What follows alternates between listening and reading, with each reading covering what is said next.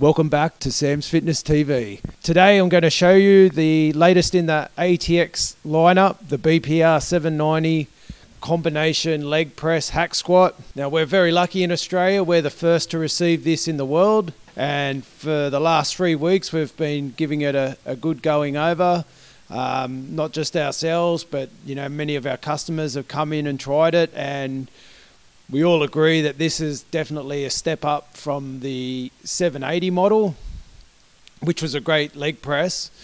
It was very heavy duty, very smooth, but ATX has really outdone themselves with this new version, and they've made it even better. Compared to the old model, you are getting a lot more for your money. I mean, first off, the thing literally weighs a ton, or should I say a quarter of a ton. It's over 265 kilos of steel in this, but it's also the little subtle improvements that make it, what I think is one of the best leg press hack squat combinations going around. Probably the most notable upgrade that I thought when I jumped on was the new roller system. Now this roller system is also used on their CLP 700 compact leg press. It's a definite upgrade from the nylon bearing driven rollers they used before. There are a total of 8 rollers each with double pressure bearings, which makes the movement silky smooth. In addition to that, the guide rails are manufactured out of 40mm thick solid steel, so it works just as good under the heaviest loads. Moving on to the redesigned hack squat footplate, it features more length and girth, as a footprint has been extended to 70 centimeters by 60 centimeters, giving you ample room to spread your legs.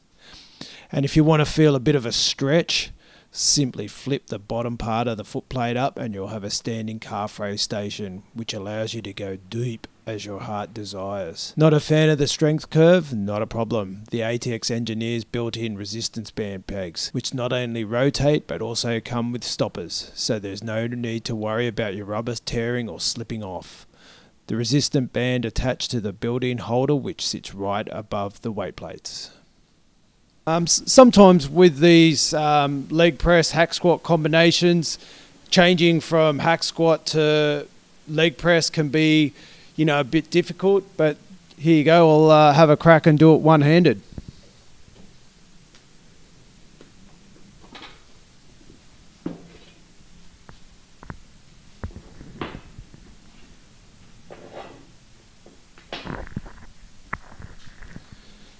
Now this is a really handy feature.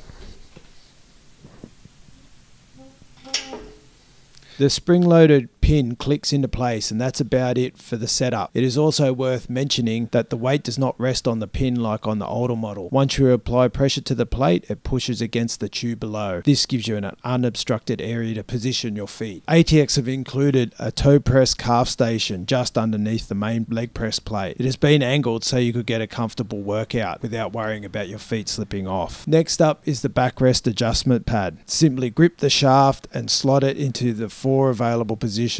You can also see the separate support grips which rest right next to the locking mechanisms for the carriage. The backrest pad itself has been widened and extends well past the bottom footplate to accommodate the taller users. There are a total of 6 holes for the safety adjustment stopper, so you can choose how deep you want to go, and you can go deep as the guide rails extend pretty much all the way to the seat. But I think the best feature and the most innovative would have to be the resistance band set up for the sled. Now, one disadvantage of the old model was the fact that the sled or the carriage was heavy. So when you're doing hack squats, some people, like beginners, they'd struggle to even move the carriage without any weight.